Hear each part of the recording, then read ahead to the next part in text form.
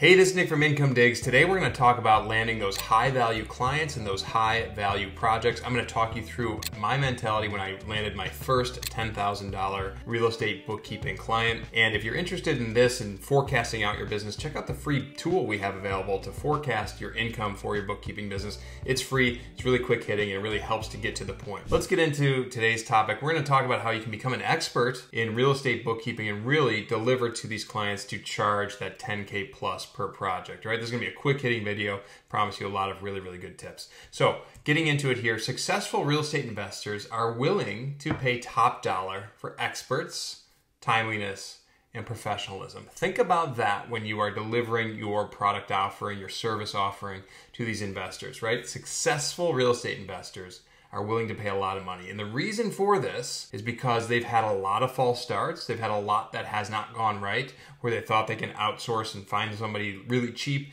and they find that they're doing more work than they previously had. So they're willing to spend the money if they can find somebody who's an expert, really deep knowledge, who can work quickly, deliver results quickly, and is really professional and can help to move the whole business forward. All right, so let's get into 3 ways to add value to your real estate investors and ultimately land that 10K plus project or engagement.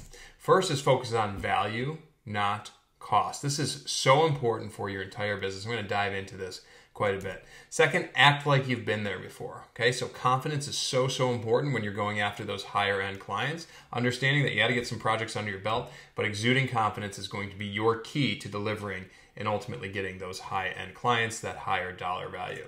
Lastly, remove friction at the point of commitment. We can do this with process. We can do this with technology as well. All right, so starting with focusing on value. This is where we think about the price that you're going to pay me has nothing to do with what it costs to pay me, okay? We're not thinking about the cost of the person that we're hiring. We're really focused on the value. All right, so thinking about that, I want you to stress the end goal, not the day-to-day project steps, right? I want you to use examples and say, what if we can achieve this? Here is the end goal that we're going to get to. I want you to start with that, all right? As opposed to starting with here's how we're gonna get there. That's important, and that's something that you're going to need to show them you know how to get to that end point, but I want you to start with that end goal. Start painting the picture of the target state, all right? This is what we can achieve. As you do that, you're going to start to see the client do a mental exercise, and you can do this as well. Put yourself in their point of view. If I can get X result, I would pay Y in value, right? Again, thinking about the results, not necessarily the cost. So if I can get to my target state, what would that be worth to me? What would I be willing to pay? And lastly, stress your deep expertise in this industry and in this niche. You are not a commodity. This is not like your everyday bookkeeping practice, right? You are in a really complex industry, a really complex niche, right? I talk about it all the time that real estate investing is really tough, especially in QuickBooks. We can certainly do it, but it takes a lot of discipline and it takes some serious expertise. They should not expect to pay the same rate that they would pay a normal bookkeeper. They should be paying for your expertise, for sure. All right. So I wanted to show you, beginning with the end in mind, take a previous client. Of course, you got to make sure we're not showing any kind of private information or anything, but show them what they can potentially achieve. Maybe the project is like a builder trend sync, okay, which is the case here. And you can show them like, look, I can bring all your costs into one place and look, your QuickBooks expenses are there automatically. Isn't that awesome? Look how quick and easy that is, right? This is the target state. They want to be able to potentially see a budget that looks like this and that has their revised versus projected everything in one place. That's the end state. That's what you want to focus on as you're having your sales call. Act like you've been there before. Talking about confidence here, all right? Now, I know this isn't going to just happen on day 0. You have to get some projects under your belt. You have to get some, lower cost, lower price projects under your belt to get here, but ultimately you want to work toward a point of confidence. Act like you've been there before.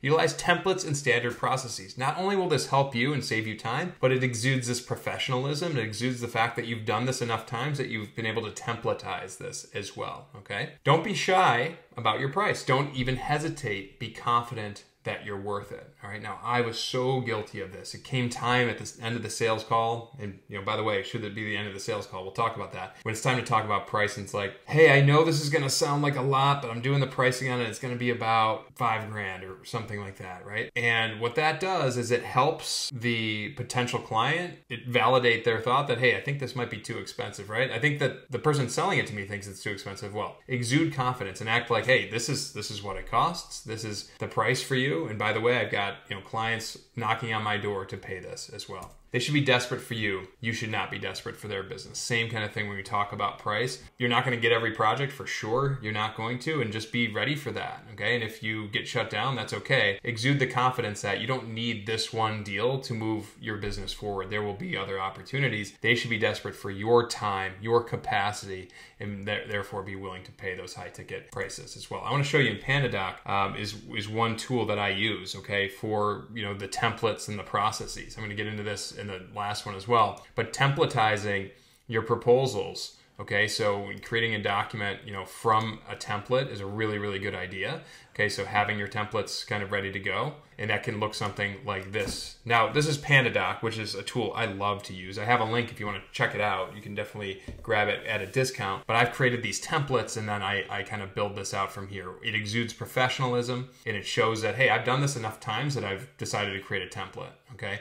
And we'll talk in the next step about how this also helps to remove friction. Third, remove friction at the point of commitment. So we're going to have our sales call. We're going to talk through. We're going to be confident. We're going to talk about value. And ultimately, when it comes time for that customer to say, I think it's time to move forward, I'd like to move forward, we want to make that as easy as possible. And we want to reduce as much friction. All right, so don't leave the sales call without actions, accountability, and deadlines. What you don't want to do is leave the sales call where you've done a really good demo and you've talked about price, you've talked about value, and say, all righty, let me know what you think. Get back to me in a little bit. Right? What we need to do is we need to force action, accountability, and deadlines, right? Ultimately, we'd like to get somebody to commit on the call and actually sign a document on the call. That doesn't always happen, and that's okay. So that means we must say, all right, well, I'd like to have an answer because I have a lot of clients knocking at my door. Can we have an answer by Friday? And are you able to provide that answer by Friday? I'll follow up to make sure you can. You're going to get a PandaDoc email, a DocuSign email to do so. And it expires on Friday because guess what? I have other clients, again, knocking at my door. Request payment right away. So whenever we're ready to get that signature, let's get that payment. That really locks it in. Signing a document is good, right? But can we get payment at the same time? That would be even better. That means that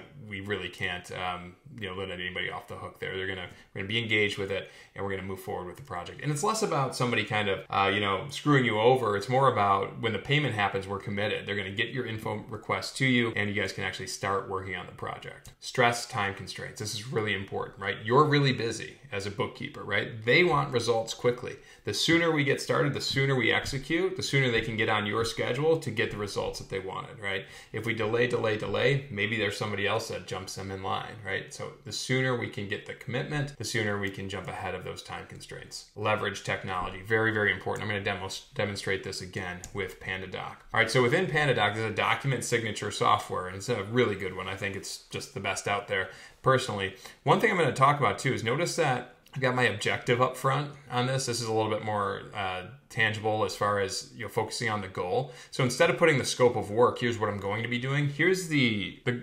objective of what I'm going to achieve for you. Okay, maybe screenshots in here would be good as well. Now this is how I'm going to do it. That's great. This is the info request. This is the information I need from them to actually do the work. Here's how long it might take. Okay, here's how the pricing works. Now, how do you price the work? I like to do a hourly rate with an estimate that they're paying off of. So what I mean by that is they're not going to pay me if I don't do all that work. All right. But I'm going to put in here's what I think it's going to be, and they're going to pay me a 50% off of that. Now you could do complete fixed price. That's fine.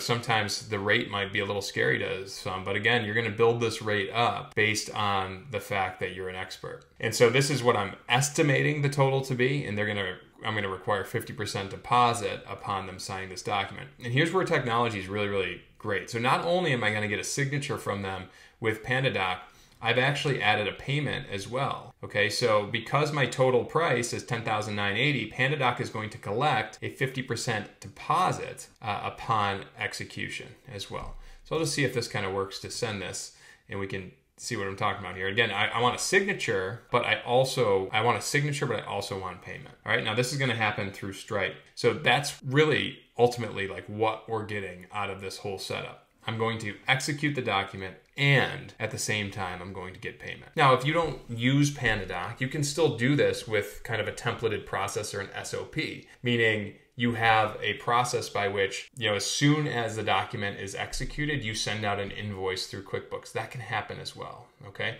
So it's all possible depending on, the technology you're using. You don't need to use all this. I really like PandaDoc. It kind of helps to do everything all at once. It helps me to templatize. I look super professional, and I can collect payments upon execution as well. Investors are expert outsourcers, okay? Help them get even better. So what I mean by this is I'm an investor myself. We get really good at understanding that this business is complex and we need help from really good other, professionals. We need to outsource, okay? And so they're really good at outsourcing. They're willing to pay for good outsourced talent as well. We got to help them along. And how do we help them along? With technology, with process, and by making the decision really, really easy, focusing on the value. All right. Think of yourself less as, hey, I'm a bookkeeper, I'm going to track numbers, and more of, I'm going to deliver transformation for you and your business. I'm going to deliver something that you're currently lacking right now. You came to me not because you need the dollars and cents to make 100% accurate sense to you and your business. You need to see the reports and to